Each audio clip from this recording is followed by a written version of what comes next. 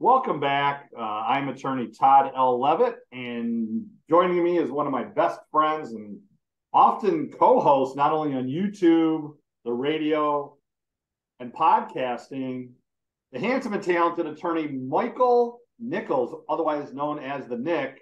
How you doing, Mike? Hey, how are you, Todd? I'm doing really well. It's that time of year, my favorite holiday, Halloween. So I'm getting in the spirit. Morgan and I went shopping today and found a few things. Before I put this guy in the yard, I thought I'd help him, get ready for this season. His first night in our new home. When we it's an awesome job, Morgan, on the Halloween decorations because it is October 2023. I had to step up my game. I had nothing but house plants behind me, and therefore Jen ran out and grabbed the pumpkins. Assist from Jen. So my game is weak in regards to Halloween today. Yeah, our house looks pretty good. Our house and our yard. We had to take down some of the older, really cool. Like we had a scarecrow on a stick, but he had a pumpkin for a head. He just got too old, and so we had to retire him last year. He's not going to be the replacement, but he's going to be part of the replacement plan going forward. It's amazing how big the Halloween decorations are now. They are 3 stories high.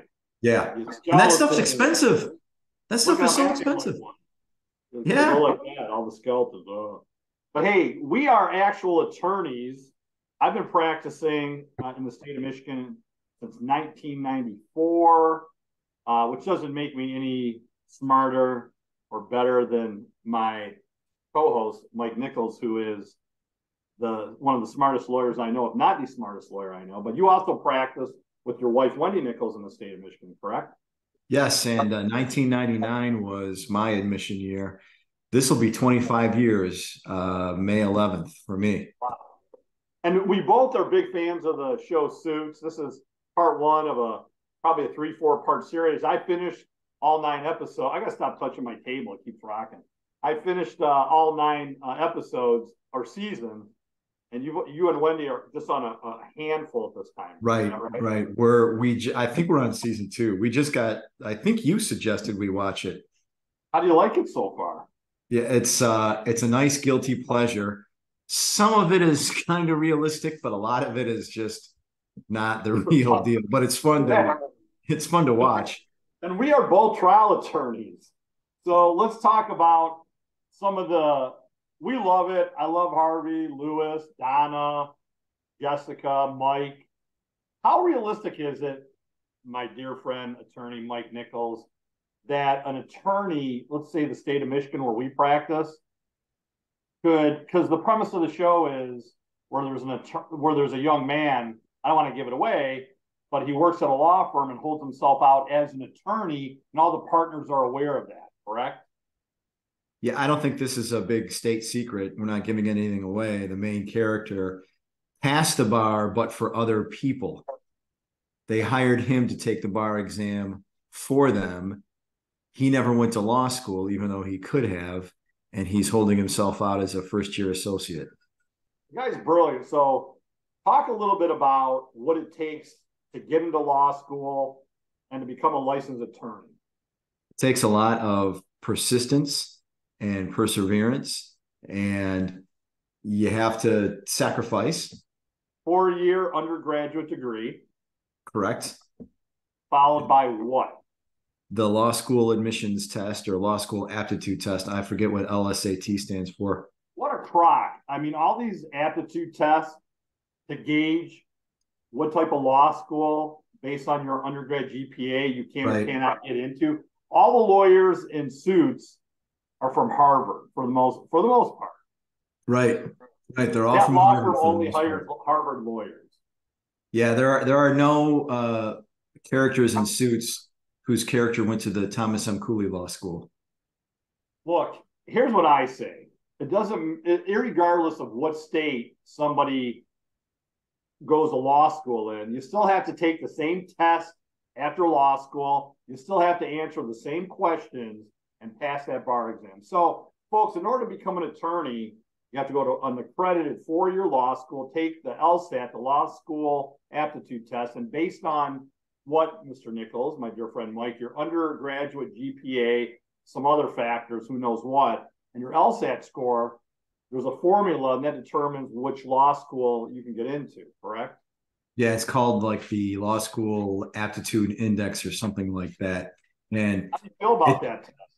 it took Wendy, I think she got through law school in 2.5 years. At least that's what she claims. I buy it because she's got very little patience. I could see her cramming in, extra classes throughout the career, her law school career. I did it because I went to night school at Cooley, so I did it in 3 years and 2 semesters, so just under 4 years. But typically, a law school they say is 3 years. So after law school, you get a Juris Doctor degree, JD degree. Doesn't mean you go around calling yourself Dr. Nichols or Dr. Levitt, similar to a PhD or an MD. I think that's ridiculous. I actually know one or two attorneys, they're professors, and they require the students to call them doctor. I mean, it's such a crock. I mean, lawyers, there's so many lawyers who are so full of themselves out there. I'm sorry to lawyers. Yeah. Listen, Mike and I have earned the right to tell you that. And even if we weren't practicing as long as we have, what a crock. Those lawyers that get a Juris Doctor degree and put doctor on their business card are the same first-year law students, hopefully this wasn't you, that came to class in a suit and a tie and a briefcase and didn't even have a job yet. When I came, my first year of law school, Mike, I was in a Central Michigan t-shirt because I went to Central Michigan University and a pair of sweatpants. I mean, I wasn't there to prove anything. I just wanted to get through it. So after law school, what type of test are you required to take? Oh, it's the bar exam. Oh my, the bar exam. I'll never forget the bar exam. Brutal. Yeah. My first wife was very, very pregnant with our first child. So I had a big motivator. I had to feed my family. Same. My daughter, who's a lawyer now, same thing. Okay, Rachel. Yeah. Rachel, yeah, great lawyer. Yep.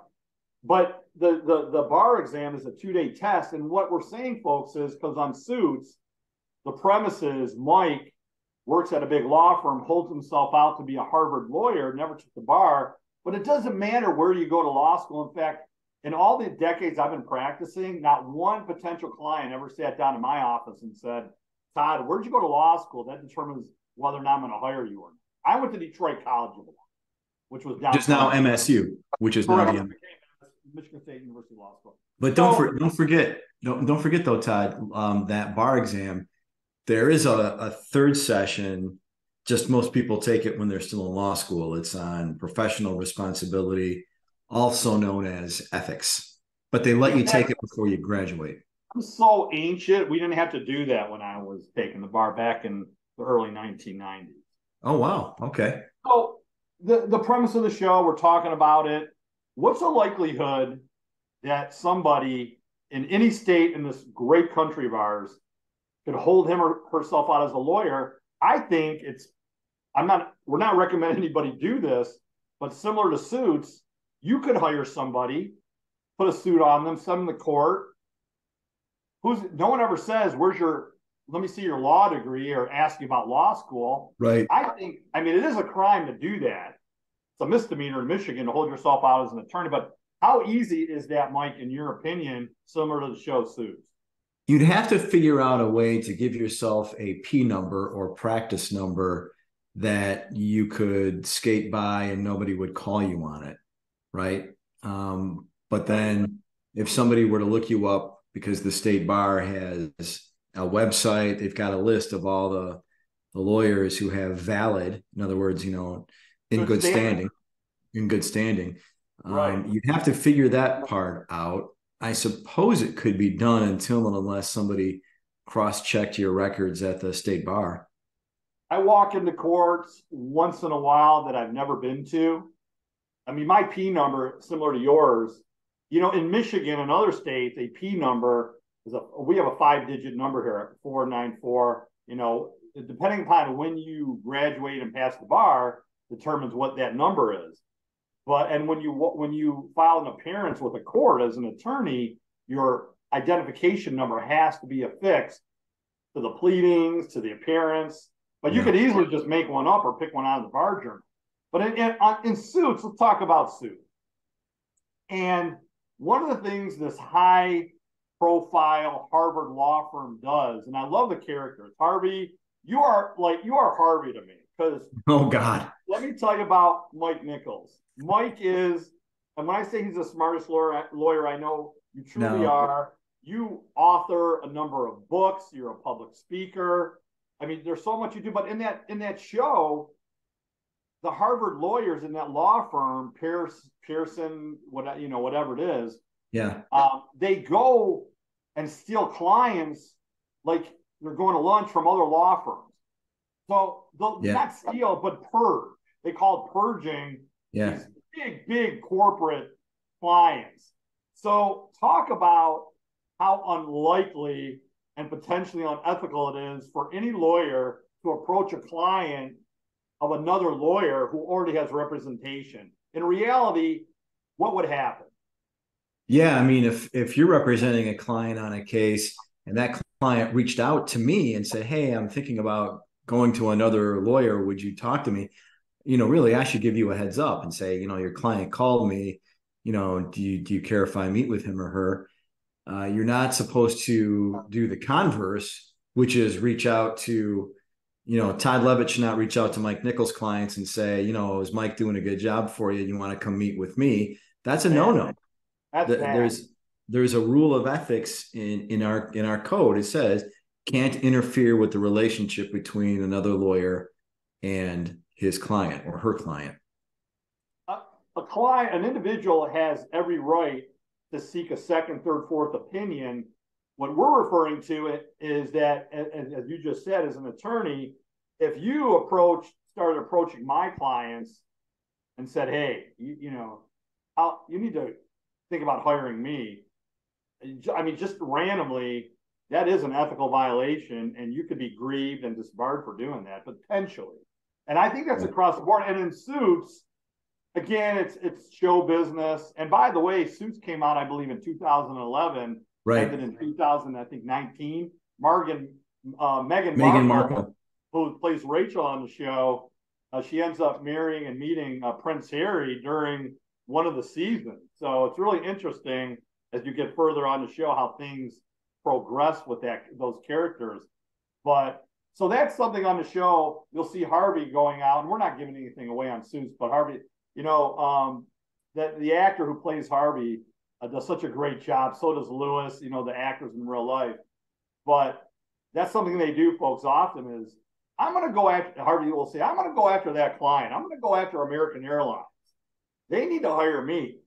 So we both agree, show business. If you're a lawyer out there, do not do that. If you're in law school, don't ever think about doing it. All right, let's talk about something else they do. It seems that these lawyers within the firm try to interfere and let's say you and I work together. I mean, we do work together as friends. Typically, it's me asking you to consult with me. It's not the other way around.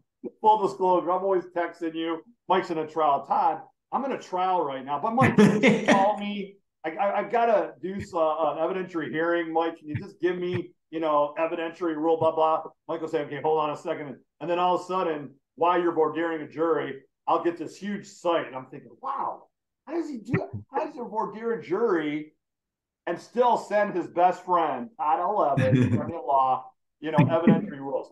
But I would, if we work in the firm together, the clients belong to the firm, albeit I may be assigned to a case, you may be assigned a case. We do not interfere in each other's. How would you describe that, Mike? Can you talk a little bit about that? How we would not interfere with each other? I mean, we work. Right. It's all for the clients, not about us. Yeah, it's not supposed to be individual competition amongst the lawyers. It's supposed to be advancing the client's best interest. The client's interest is superior to our own personal interest. Our interest, financial or otherwise, is subservient to the client's legal interest. And that happens on Suits a lot. It probably does happen in real life a little bit. I mean, I was at a firm where I was not, the head of the firm like I am now, where there was some backbiting going on, for sure.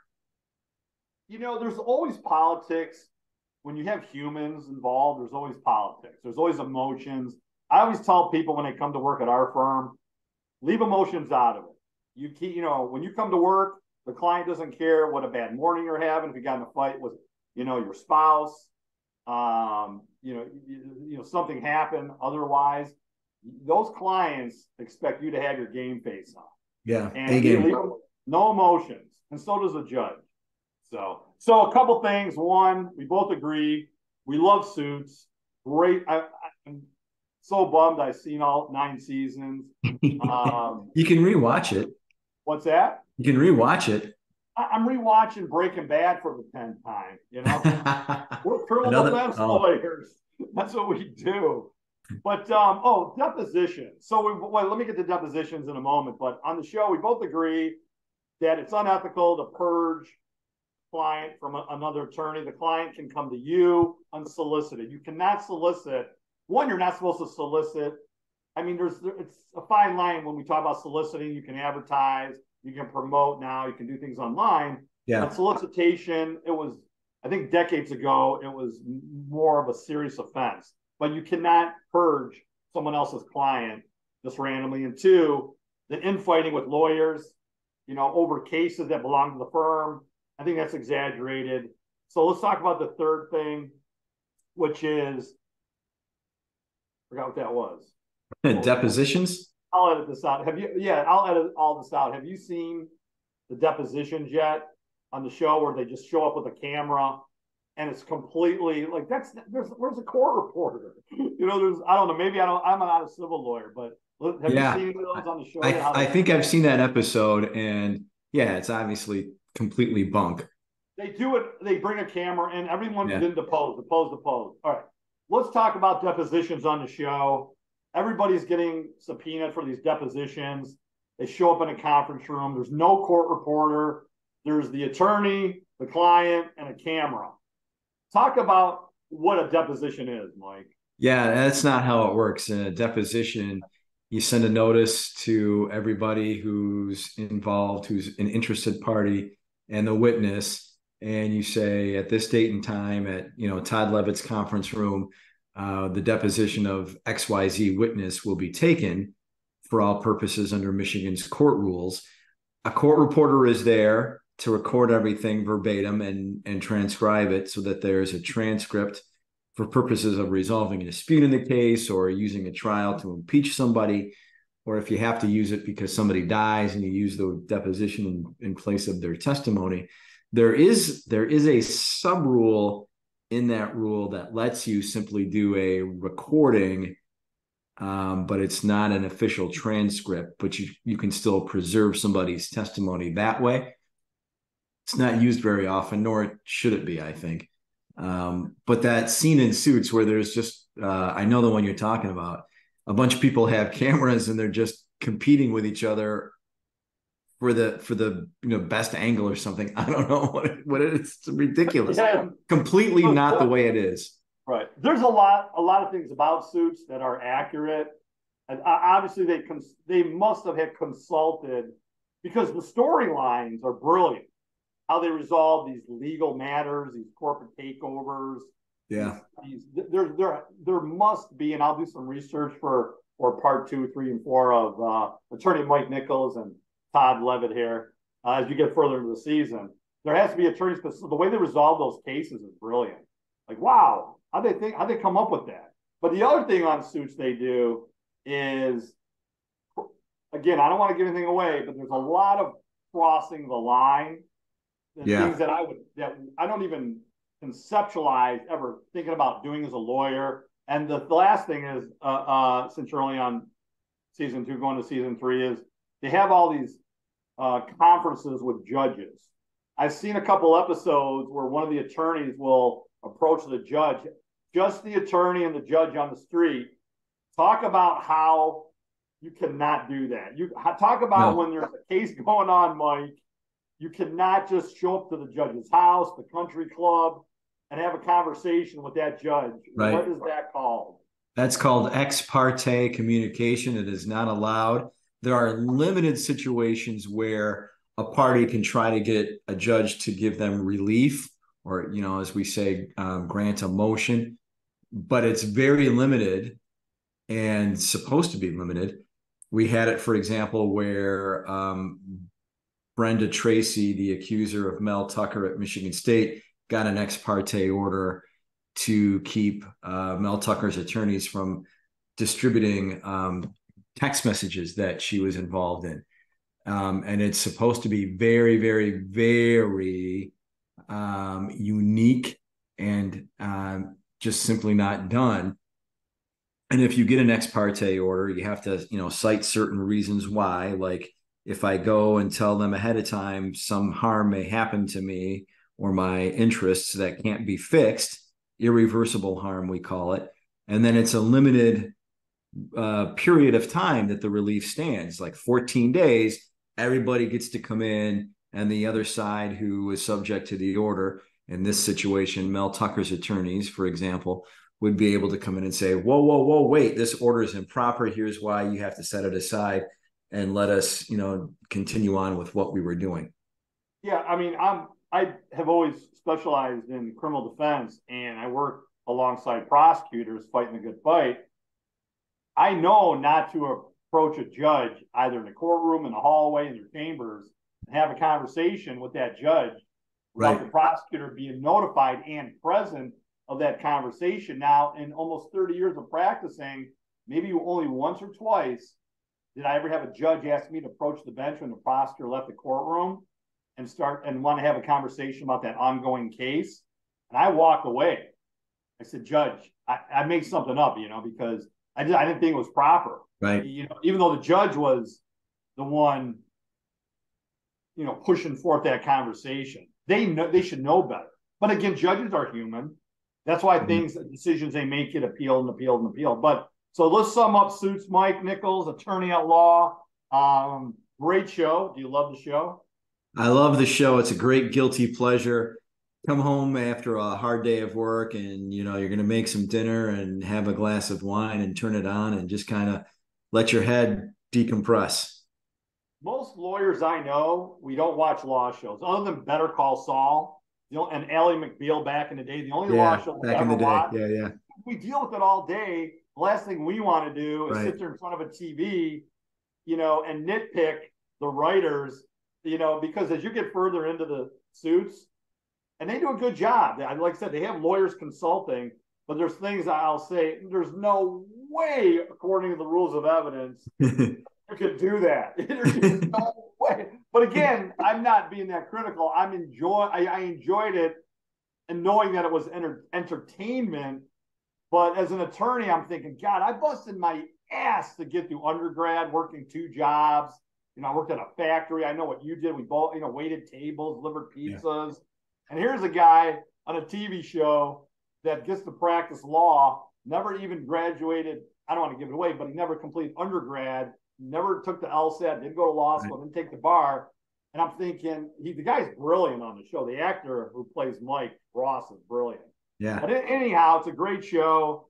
And we'll have a lot more to talk about on future episodes right here. And Mike, you can be heard on my radio show it should just be since I did it first, so it should be the Todd L, Mike Nichols. No, it's the Todd L Levitt Law Show. Come on. You're on it. You're my regular guest. You're my go-to guy. So we've done other videos together. I hope, we've done another video, and we're going to do a lot more. So I can't wait for our next.